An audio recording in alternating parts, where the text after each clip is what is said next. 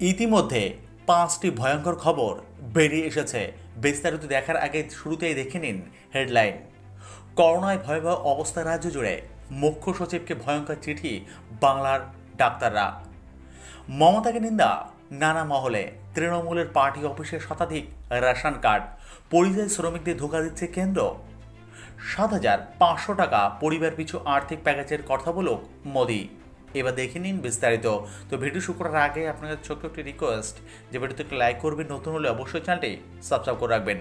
Corona আক্রান্ত হয়ে মৃত্যুর সংখ্যা 88 ছুঁয়ে ফেলল পশ্চিমবঙ্গে। শুক্রবার রাজ্যের স্বাস্থ্য দপ্তরের জারি করা বিজ্ঞপ্তিতে বলা হয়েছে, বিগত 24 ঘন্টায় রাজ্যে করোনা আক্রান্ত আরও 9 জনের মৃত্যু হচ্ছে। একই সময়ে নতুন করে 31 জন আক্রান্ত হচ্ছে কোভিড-19-এ। ফলে এই মুহূর্তে রাজ্যে সক্রিয় করোনা আক্রান্তের সংখ্যা বেড়ে দাঁড়িয়েছে 1195 জন। এদিন বিজ্ঞপ্তি দিয়ে এমনটাই জানিয়েছে রাজ্যের স্বাস্থ্য দপ্তর। অন্যদিকে মোট করোনা আক্রান্তের সংখ্যা বেড়ে দাঁড়িয়েছে 1678। এখনও পর্যন্ত 323 জন সুস্থ হয়ে বাড়ি ফিরেছেন। গত 24 ঘন্টায় 3000-এর বেশি স্যাম্পল টেস্ট করা হয়েছে বলে জানানো হচ্ছে। রাজ্যে এখনও পর্যন্ত 33,000-এর বেশি স্যাম্পল টেস্ট হয়েছে। কেন্দ্রীয় সরকারের সুস্থতার হার যেখানে 29.36%, রাজ্যে সুস্থতার হার সেখানে 19.25-এ দাঁড়িয়ে রয়েছে। এই অবস্থায় বিপদ ঘণ্টা বাজার শব্দ শুনতে পাচ্ছে ওয়েস্ট বেঙ্গল ডক্টরস ফোরাম। রাজ্যে যেভাবে একের পর এক স্বাস্থ্যকর্মী করোনার কবলে পড়ছে, তাতে অদূর ভবিষ্যতে করোনা চিকিৎসার জন্য ডাক্তার ও নার্সদের অভাব পড়তে পারে বলে আশঙ্কা হয়েছে চিকিৎসক সংগঠনের তরফে।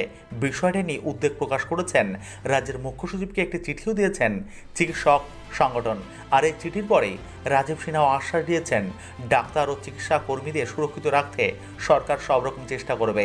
চিঠিতে লেখা রয়েছে, বর্তমান পরিস্থিতি যথেষ্ট উদ্বেগজনক, কেননা আমরা দেখতে পাচ্ছি 140 জনেরও বেশি স্বাস্থ্যকর্মী নোভেল করোনা ভাইরাসে আক্রান্ত রয়েছেন। 2 জন প্রাণ হারিয়েছেন, বাকিরা কোয়ারেন্টাইনে থাকতে বাধ্য হয়েছেন। যদিও এই পরিস্থিতি চলতে থাকে, তবে দ্রুত রোগীদের চিকিৎসা দেওয়ার কর্মীদের অভাব হবে, এটাই ভয়।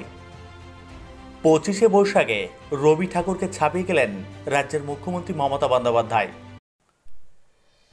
এ রাজ্যে রবীন্দ্র জয়ন্তী পালন নিয়েও প্রশাসকের আচরণের নিন্দা ঝড় উঠেছে।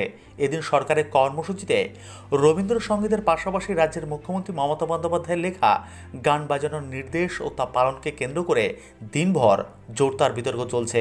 বিজেপি সহ বিরোধীরা রাজ্য সরকারের আচরণের নিন্দা করেছে।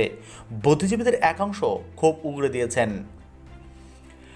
এদিন দিনভর পুলিশ এবং সরকারের সব অনুষ্ঠানেই রবীন্দ্রসঙ্গীতের সঙ্গে সঙ্গে বাজানো হচ্ছে মুখ্যমন্ত্রীর লেখা ও সুর দেওয়া গান। অনেকের অভিযোগ, কোথাও কোথাও সংখ্যা ও সময়ের লিরিকে তা রবি ঠাকুরের গানকেও ছাড়িয়ে গিয়েছে মমতা বন্দ্যোপাধ্যায়ের গান। তৃণমূলের পার্টি অফিসে মিলল শতাধিক রেশন কার্ড। উপপ্রধানকে ঘিরে চোর চোর স্লোগান।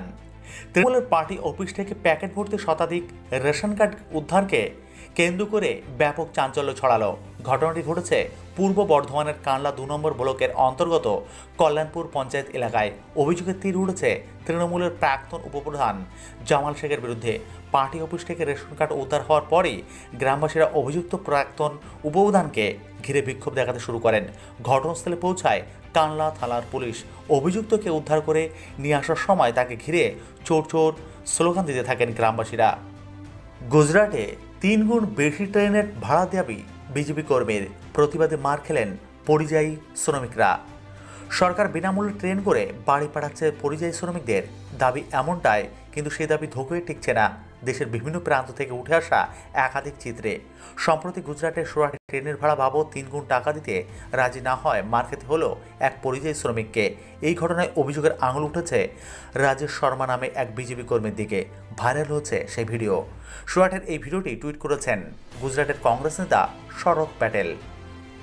পরিবার পিছু 7,500 টাকা আর্থিক সাহায্যের আবেদন কংগ্রেস নেতা রাহুল গান্ধীর। দেশের 50% পরিবারকে আর্থিক সাহায্যের আবেদন জানালেন কংগ্রেস নেতা রাহুল গান্ধী।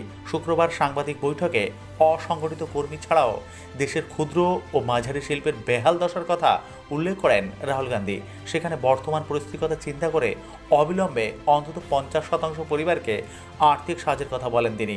এক্ষেত্রে পরিবার পিছু 7,500 টাকা দেওয়ার আবেদন জানান তিনি। এছাড়াও ক্ষুদ্র ও মাঝারি শিল্পের ক্ষেত্রে সুরক্ষার জন্য সাহায্যের আবেদন জানিয়েছেন তিনি।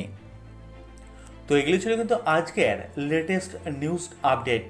ভিডিওগুলির মধ্যে কোন রিপোর্টটি আপনার কেমন লেগেছে অবশ্যই কমেন্ট বক্সে জানাবেন। নতুন হলে চ্যানেলটির সঙ্গে জুড়ে থাকবেন, সাবস্ক্রাইব করে এবং চ্যানেলটি দেখার জন্য অসংখ্য ধন্যবাদ।